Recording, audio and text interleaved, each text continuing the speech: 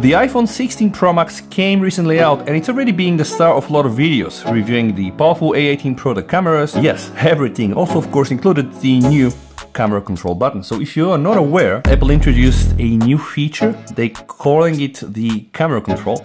But what it does is actually a button, and it's actually a cool button. You can open the camera, right? And then you can also try to half press it and you're able to invoke certain things like zooming in, zooming out. You can also click here and they build a whole interface around this menu. It allows you to control the cameras, the zoom, also the depth, the exposure, so it can be useful. Now honestly guys, I'm not using it, but it can be useful. I'm not saying it's not useful. And with this button they also introduced some unwanted behavior. Now what do I mean here guys? You might want to check my friend System House video. He made me aware about this, but there is a very big thread on Reddit with a lot of upvotes and downvotes and the response about the so-called iPhone 16 Touch Unresponsive Issue. So apparently it is an issue. But first let me tell you what it's all about. And here guys, I do have the iPhone 15 Pro Max. Now how do we know? Very easy, you know, like no camera control button. So what is this Touch Unresponsive Issue and how can we replicate it? Well, let me explain. When you put your finger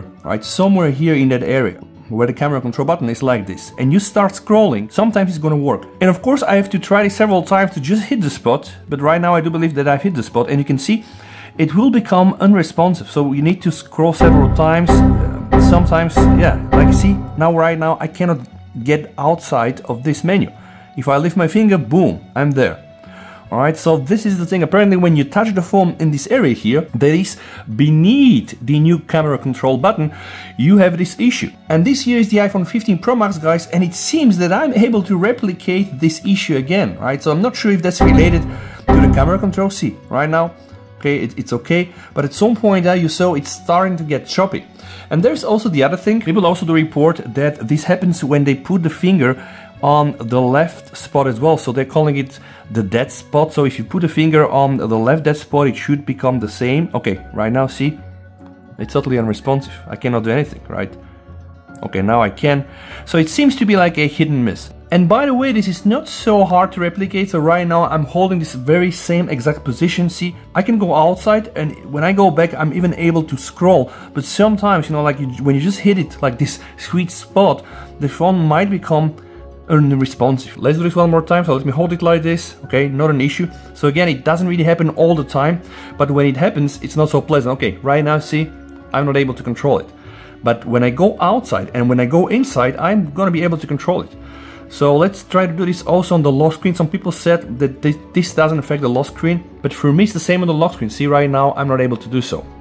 And we can also check, of course, what happens with the iPhone 15 Pro Max. Let me try to hold this area like this. Okay, so it really seems that it's not like that. And it really seems that the iPhone 15 series is not affected because, of course, they don't have here the camera control button. So, of course, they don't have this interface in the camera that is gonna pop up here. So most probably this area here is not with reduced sensitivity. For sure, this thing is not pleasant, and I really don't think it's a hardware thing, right? It's a software thing, but Apple should do something about this.